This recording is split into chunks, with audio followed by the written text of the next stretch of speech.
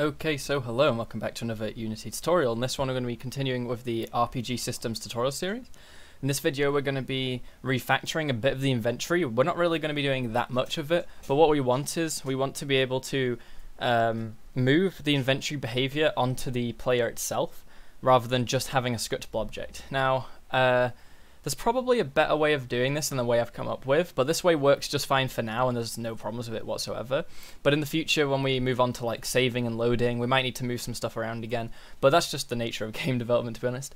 I mean, my favorite words are like modularity and like being generic and stuff, because we want to make it so that we aren't limiting ourselves with our own coding, right? You want to code so that everything is modular to the point where you can do whatever the hell you like, right? That's the point. You want making your own game, you want to be able to do whatever.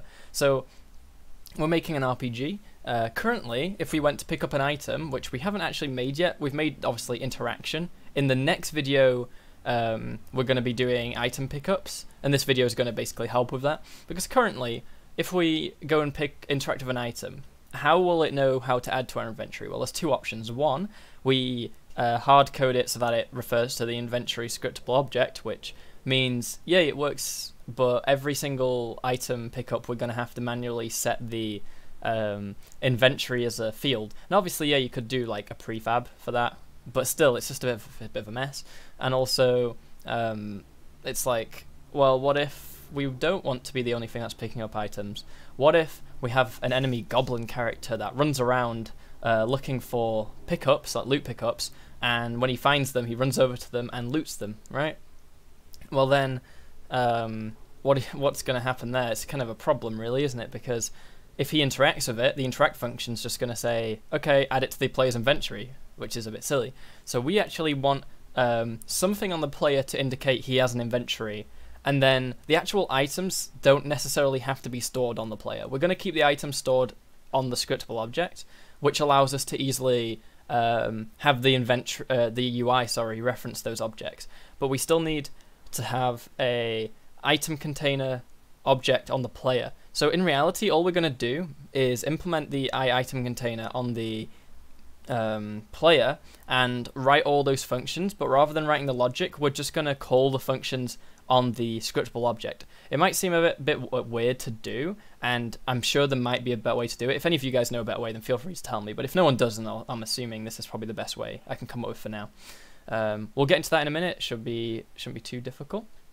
But of course, this regular content wouldn't be possible without the help of my patrons, with special thanks to Flowstate Games, Average Morning, Bouderay, Thomas Huster, Remy Baldwin, and Phil Baum.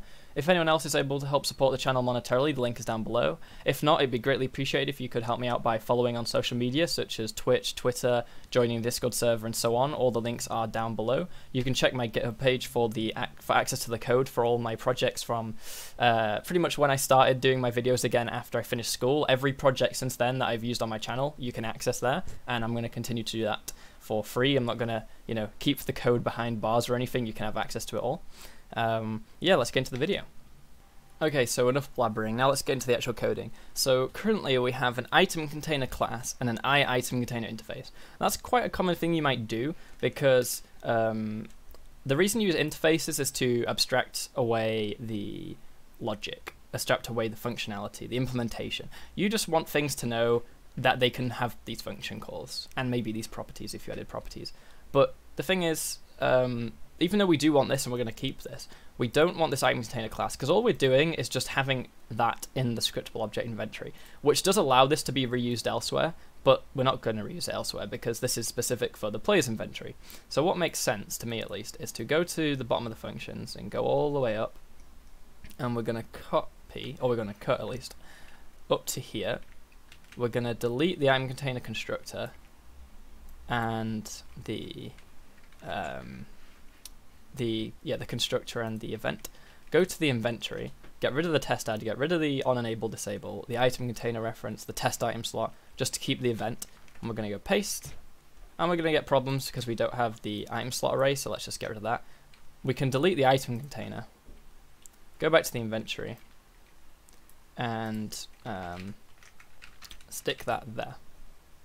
And now all we need to do is replace on items updated.invoke with, so if I basically take that line and put it in there, and say replace it with on inventory items updated dot raise, replace all, then it fixes all those. We can go back. Okay, so everything's fixed here now. This isn't necessary, but I think it actually makes sense to put this as an item container. Obviously it's going to be happy. This just makes me know that I've implemented everything. The way we actually need to use this interface is on a mono behavior, because sadly this is a scriptable object. So if we go to interact with something in our game, if we like go to interact with an item pickup, it basically what it's going to do is it's going to say, hey thing that's interacting with me, do you have an inventory? Or sorry, do you have an item container? If you do, then add my item to you. Basically, that's what it's going to do. Because we're storing the inventory logic and data on a scriptable object, what's going to happen is it can't find that interface. It'll say, no, you don't have an inventory, because the player doesn't have an inventory on them, right? They just have movement controller, animator, so on. So we need something to hold the scriptable object that is an item container that essentially delegates the logic to the scriptable object. Or equally, we could just store the data on the scriptable object and have the logic on the mono behavior. I don't think it really matters that much. I mean, if we go back to the scriptable object, yeah, in reality, I think we need the logic on the scriptable object, because we're going to be calling, for example, on the UI, like get slot by index. But I feel like for the actual like adding items, we could do it completely on the mono behavior. It really doesn't matter where you put it. I don't think there's any preference. If someone knows like, oh yeah, it makes more sense to put it here, then feel free to go ahead and recommend that. It's as simple as cutting and pasting if we need to. So I'm going to make a class in here called the inventory behavior .cs. I'm going to set up the namespace and stuff really quick. Okay, so I've set up the basics of the class. Now all we need to do is let it compile. Obviously we've got some problems over here, so we'll check that in a minute. We now want to... Actually, yeah, let's check what these problems are. Okay, so let me zoom out. Sorry, it's a bit too zoomed in, I think. We're currently referencing the inventory as item container, but now the inventory is the item container. So we just need to remove that and let it recompile. Go to the item destroyer, say inventory.remove that. Say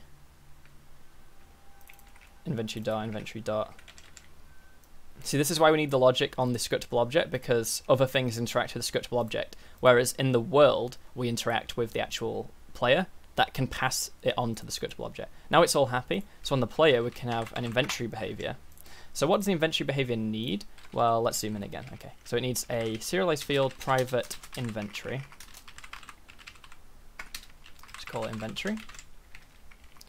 Okay, and we need to be of type item container. And obviously, if we implement the interface, we're going to get all these functions. And in reality, all we need to do here, well, we can either move the logic here, as I said, but that's going to cause problems, because then what we need to do is we need the inventory knowing about the inventory behavior. We want it the other way around. So when we add an item through the inventory behavior, we're just going to say inventory.add item slot. Actually, no, we just need to say item slot. What am I doing? Like that. But we need this function to return item slot, so we just say return that. So in reality, that's just essentially passing the logic on and doing it there, right? Same with the get total quantity, right? We can just say return inventory dot get total quantity of this item. Use expression for that. We can actually just squeeze everything up, right? We can just say return inventory dot has item. So I'm just going to quickly go and finish these. I don't think I need to cut because there's only like 3 more functions. So we're going to say here inventory dot remove at slot index. Make that. Apparently it's not telling me I can make it a expression, but I can. So let's just do that.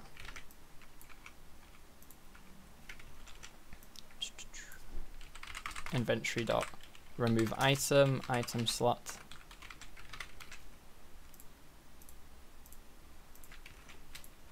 And finally, inventory dot swap index 1, index 2. So now, if we ever call these functions from when we interact with the actual player, we're just saying do it on the scriptable object. So this is just a container mono behavior. This is just something we have to do because the nature of Unity and game development, I guess. Now we can reference the inventory here, and if we interact with something and it gets our game object, it says like, hey, do you have an item container? We do. Here it is. And if we want to add an item to it, we do. We just add it through the scriptable object. So that is that. Okay, I reckon we can actually do a test pickup in like only a few minutes, so we can do that in the end of this video. Let me just apply the prefab to the player. This cube is actually going to be not test interactable anymore. It's going to be an item pickup. So what we'll do is we'll delete test interactable. We'll go to items, and we'll just make an item pickup script, item pickup.cs, and it's just going to say, I'm going to set up the default stuff off camera real quick. Okay, so I've set up the namespace. It's a mono behavior that implements iInteractable, and all we want to do is we want this thing to know what item it's going to give us. So sales field private item, like so. And we need to know about that. We could actually make this be an item slot, so we can also add multiple. So we'll say item slot, because an item slot is actually just an item and its quantity. We'll probably need to change the name of that to make more sense later, but we can do a quick rename everywhere if we want to. All we want to say now when we interact is we actually want to know about a game object that we've interacted with. So let's just say other. So we'll say item container. Actually, we'll just say var item container is equal to other.getComponent item container. Whoops. Just making sure the thingy we're interacting with has, or is able to essentially have items picked up. I really think I need to zoom out to get that. So we get the item container on the other thing. If item container is null, we can return. And then otherwise we can just say item container dot add item slot, like so. And that's going to return an item slot, so we can just say item slot. Or we could say if item container dot add item dot quantity is 0, destroy game object. So what I'm doing here is essentially saying when we add the item, if the quantity afterwards of the thing we've tried to add is 0, so if it's being fully added, then destroy us, meaning we've all been added, right? I mean, ideally we'd make this like this is probably error prone because if it doesn't fully add it and stuff like that, there's some problems, but it's fine. We just need to now go and basically tell the interactor. So go up to the interaction stuff. Let's close the Unity events, close the listeners, close the custom events. We want to go up to the interactor. An iInteractable should pass through a game object. We'll call it other. And then the interactor, as I said, needs to now, when it calls interact, it needs to pass through the thing it interacted with, which is game object, because the interactor is the interactor's game object. But I guess one problem with that actually is because the interactor isn't on the root of the player, it's not going to actually be able to find it. So we should say transform.root.gameObject. That's to tell it, like, you know, the root of this thing. As I said, there's probably a better way to do that, and this is just a quick way to end the video showing that it works. Now if we go to the cube and tell it it is a item pickup, and it has 3 health potions on it, for example, theoretically, if we go and interact with it, it should give us the item. So our inventory is empty, we'll walk up, we'll interact with it, and it says something is out of range because, let's have a look. Yeah, as I said, the inventory array wasn't initialized. So if we go over to the inventory behavior, on start, we're going to want to say inventory dot set size 20. I'll just hard code it for now. The inventory will have a function called like public void set size int size, and we just say item slots equals new item slot array with size. Okay, now it shouldn't be null. So our fire inventory is empty, and we walk over to this and we interact. It goes away. We've now got 3 in our inventory. There you go, and it works just like last time. Apparently we get another error here. I'll have a look about that. It's to do with, oh yeah, the hovering and stuff. I haven't fixed that, but that's just a bit of the UI to fix. So yeah, that's it for this video. We've got the interaction working with the new inventory system. So hope you like this video. That's it for now. I might do some refactoring off camera, but I know some of you guys will prefer me to do it all on camera. So I hope you stay tuned for next video where we move on to doing NPCs and setting all that up. So I'll see you then. Thanks for watching, and goodbye.